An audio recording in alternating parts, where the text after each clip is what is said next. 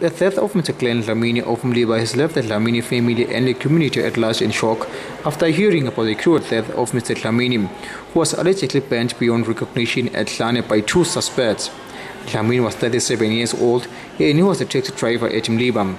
We spoke to Mrs. Tutu Dlamini, who is the stepmother to the late Mr. Glenn Dlamini.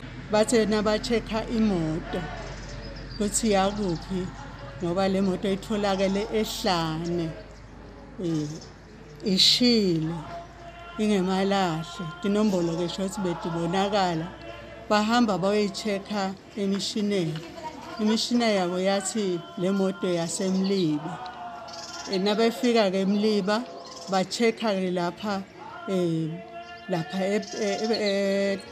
la kurenka khona emateksi basho bamboteksi bathi bayayadi leyo moto babuta ukuthi yabani hamba bani le moto base basho ukuthi hamba Glenn lendvodzana yalapha ekhaya babuta ukuthi ngikuphi ekhaya Glenn base bayabalayela la ekhaya base bayafika ke bayasitshela ukuthi bakhanze imoto ishile ekhathi bakhanze kunenhloko lenhloko bathi nabayithatha yaphishika yaba ngumlotha ngoba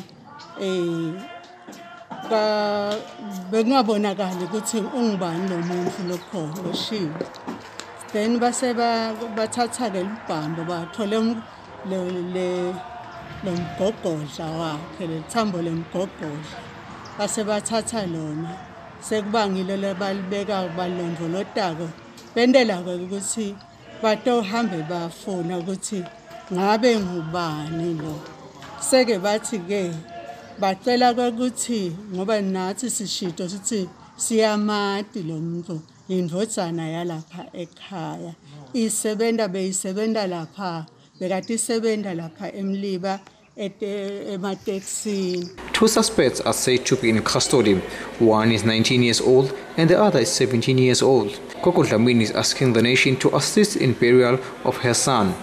For Yamaswati Channel, I'm Kerry Carlos, mliba.